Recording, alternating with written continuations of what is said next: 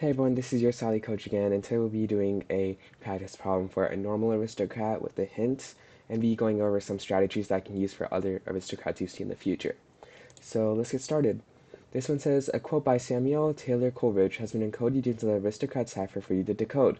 You are told that one of the words is you, and that the does not appear in the text.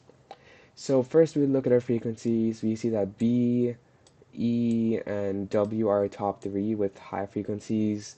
So this could be our E, maybe T, maybe S. And we also see that we have a conjunction right here, apostrophe N. This one could be used for like possession, like apostrophe S or maybe apostrophe T. So we may need to look for that. We also have this really big word right here, and we also have a really big word right here. Now these two are the same exact word, except this one has a three-letter ending, and that three-letter ending could be ing, or it could be like ILY. So we could just say that Q is I. If we wanted to, we could put that out. But just to confirm this, we also have a single letter I right here. And we know that the only single letters we can have in the English alphabet is either A or I. And since we know it can't be I, we choose A. So we're going to go I to A, and we can start filling that in. We also have an I over here.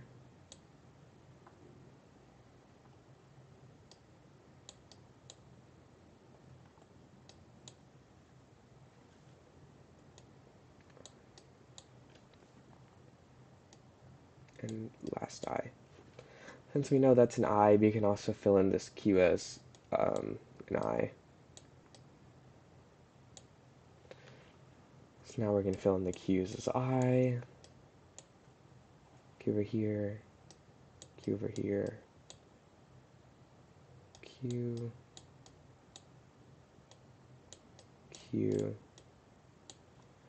And our last Q right here. Alright, so after finishing this part, we can also see that this word right here has similar letters to our other word after our conjunction, QXBSEI, QXBSEIB. So we can try figuring out what this word is in the end, maybe try getting some new letters and then figuring this one out. But at the moment, we can try using our hint right here. We are told that one of the words is you, and that the does not appear in the text. So we only have we only have two three-letter words here, VSP and then AQN. So we know that this one can't be U because we have an I right here. So we're going to fill in VSP as our U. O and U. We're going to fill in our V's as Y. We have S as O.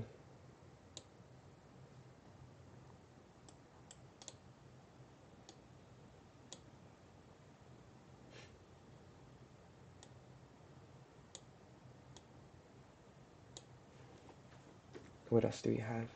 And then we have P going to U.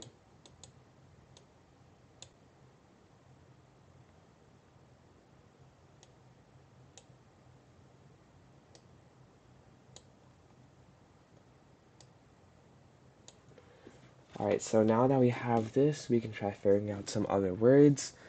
Now we have this two-letter word right here. This could be on or of. And we don't really want to say that right now. In case we can't find anything else, we could say it. And I'd say this is our best bet to figure out if one of the words are of or on. So we can try using other letters like the other T's to figure out if it's going to be of or N and the frequency of T.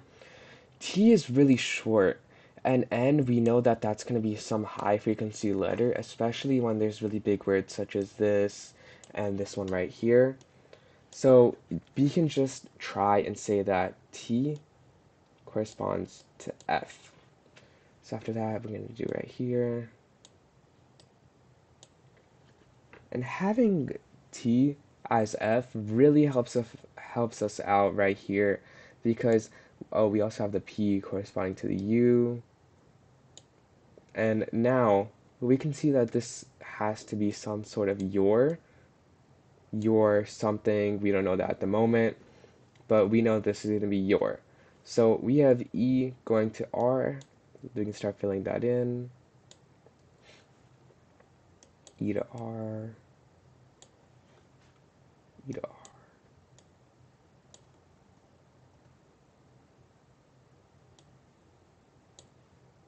E to R.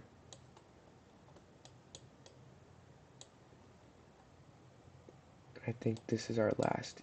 No, we have one more after this. And E to R.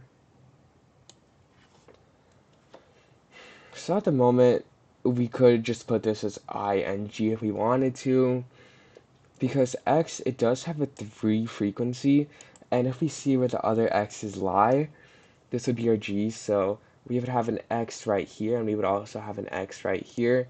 Having a word start out with IY just does not make sense, right? So we're going to put it as ing, that X corresponding to G. So we're going to have G right here, G right here, and we're also going to have B going to N. So we have this, B to N, B to N, B to N, B to N.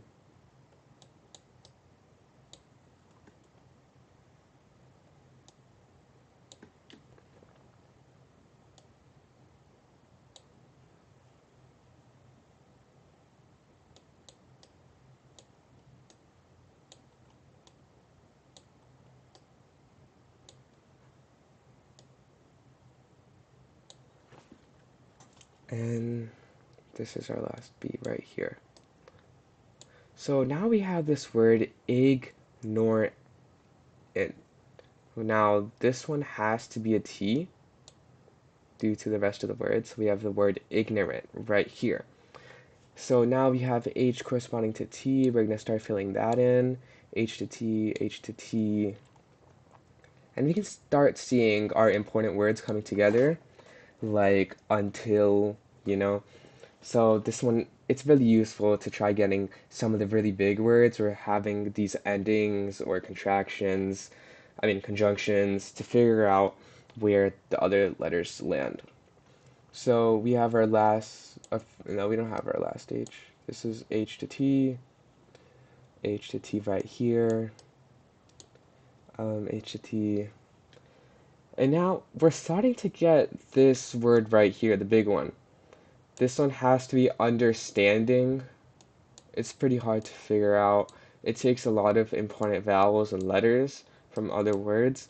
But once you get close to half of it, it's pretty easy to see that this is going to be understanding, especially with a lot of practice in aristocrats. So now that we have understanding over here, we also have it up here as our third word, understanding.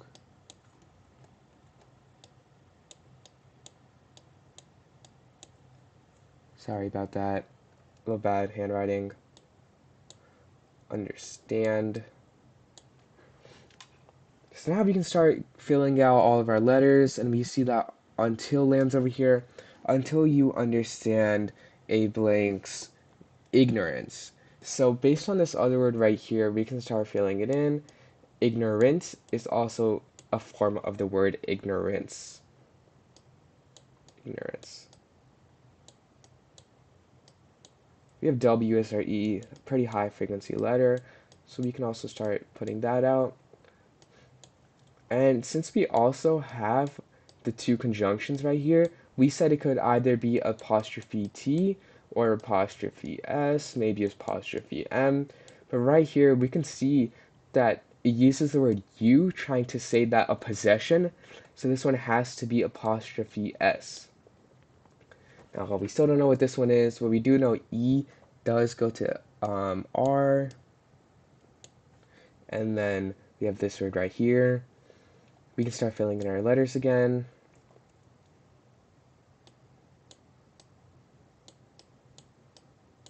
yourself.